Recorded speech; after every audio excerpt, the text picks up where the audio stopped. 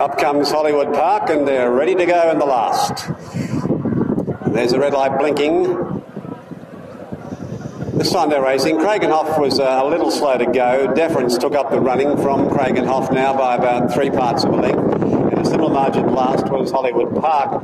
In this order they go along only at about 3/4 pace there, really dawdling, where Deference trying to control the lead, gets away by about 1.25 from his stablemate Cragenhoff. Make that 1.5 now, and the margin is exactly the same to the last horse, which is Hollywood Park, which means there's 3 lengths between first and last.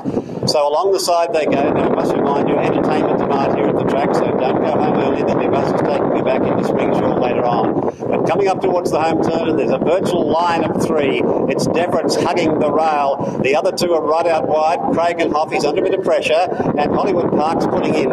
On the inside, Deference leads the way clearly. That looks to be the lane to be today. Trying very hard on the outside, Cragenhoff, and then Hollywood Park. Deference has a big lead.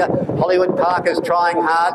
Cragenhoff now getting a go on. It's closing Cragenhoff, but I don't know if it's going to get there because that Deference has got too big a margin. Wins from Cragenhoff and Hollywood Park.